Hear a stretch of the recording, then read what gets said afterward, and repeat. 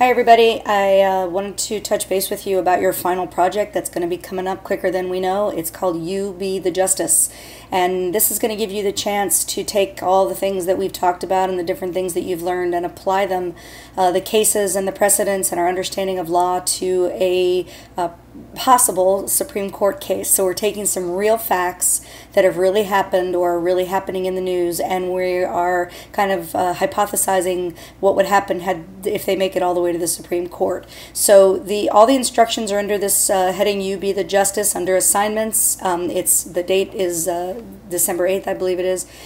So I want you to go through all of this. You'll notice right here it says Cases for Court, and when we click on that, it takes us down to this document, and this gives us all of the different cases that have been outlined and explains those cases. It gives you some support files to link to, and it gives you your role so that you know who exactly you're going to be playing. This is a first-person role-playing activity, so you will really become this justice. Reagan really becomes Sonia Sotomayor. Matt really becomes Samuel Alito.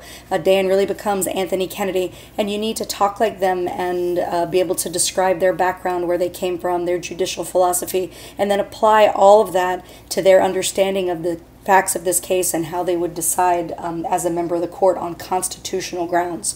Now we're going to talk quite a bit about this starting next week in class, but I wanted to make sure that you can see all of the instructions, the guidelines, the research you're going to need to do. I've given you some examples of previous podcasts, but the assignment changed this semester. So it used to be an individual doing a podcast or a few people. Now it's a team, so it's a little bit different. Don't get thrown by that. Here's the rubric that you can click on. And then down here, this is our timeline. So what I need you to do this week is to research your case and meet with your team to discuss it. Start to get a feel for who you are and what exactly your judicial understanding is in general and in this case. I will have remote hours in the coming week, so it won't be Wednesday, but it'll be sometime during the week, probably Tuesday, where we can talk about this. So please plan to make some time so that we can meet as a team and kind of talk about where you're going with this.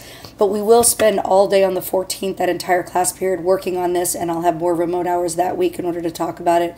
And then we're going to have time for the rest of the semester. Your final project draft is going to be a script draft that's going to be due on the 21st. Your final podcast work will be done on the 5th in class. That's our last day of class. And then on the 8th, it's going to be due in Comm. You do have an option if you don't wish to join with a teammate. You want to do one by yourself, you can do that, or you can spin off one or two people if that's what you'd prefer. But I really think that the whole court is going to have a really interesting discussion. Or if you really are opposed to this, you can write a 15-page paper from your justice's perspective. It would be a first-person paper. So I don't want anyone to feel uncomfortable about the podcasting dynamic. It's really just a matter of having a discussion and recording it in a way that I can hear all of you.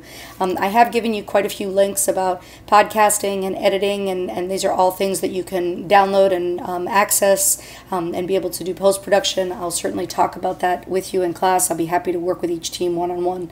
But please kind of embrace the idea of this, which is your chance to embody someone else and really start to apply the law that we have been learning into cases that conceivably really could go before the court.